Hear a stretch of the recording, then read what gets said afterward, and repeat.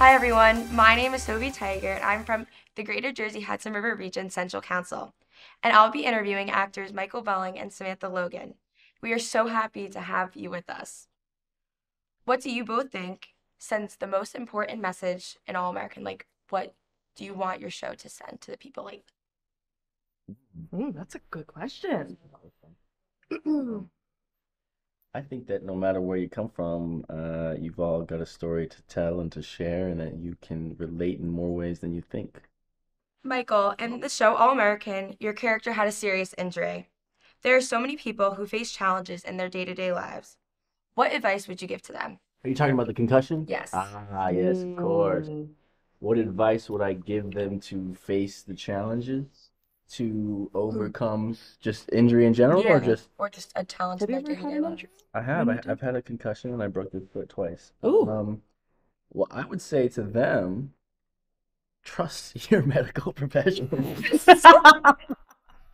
Facts. Don't try to be the hero. Don't try to, if your coach, your teammates, or yourself is pressuring you, uh, listen to the medical professionals because, coming back early is only gonna basically ruin your career or slow you down because that happened to me. It's happened to Jordan.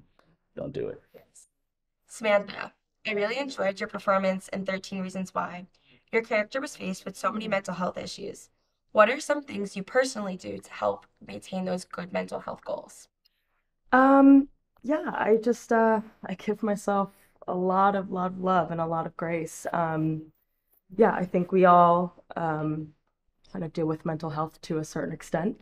And just surrounding yourself with loved ones and um, seeking help, which is Mhm. not something that I'm necessarily good at.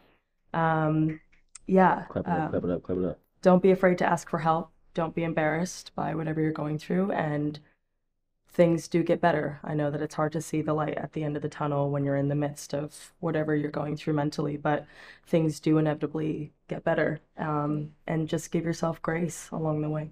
Yeah. Yeah. Mm. And in the last recent years, we've seen minority groups face discrimination, such as racism and anti-Semitism. What can teens do when they experience this racism and anti-Semitism?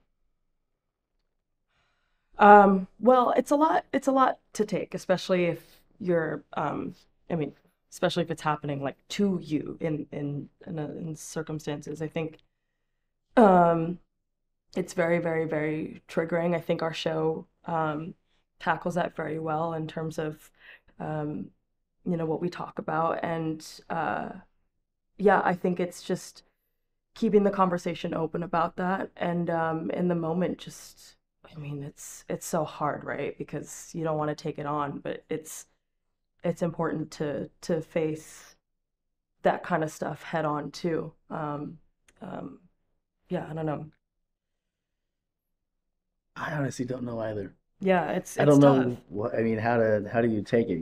How do you you have to be the bigger person to a degree, right? You Hmm. have to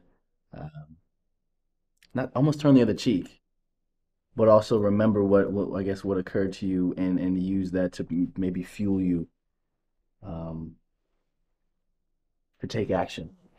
Sense. Um, you You know, definitely can't be quiet about it, yeah. but also, yeah, I mean, protect yourself as well, because there are people in this world who want to hurt you and people that you love and care about.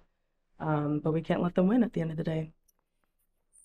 Wrapping this up, thank you so much for being here with us at BBYO, and I'm so glad you can come out here and just see International Convention. Thank you so much for having us. We're It's such a happy to be here. pleasure. Thank you. Thank you.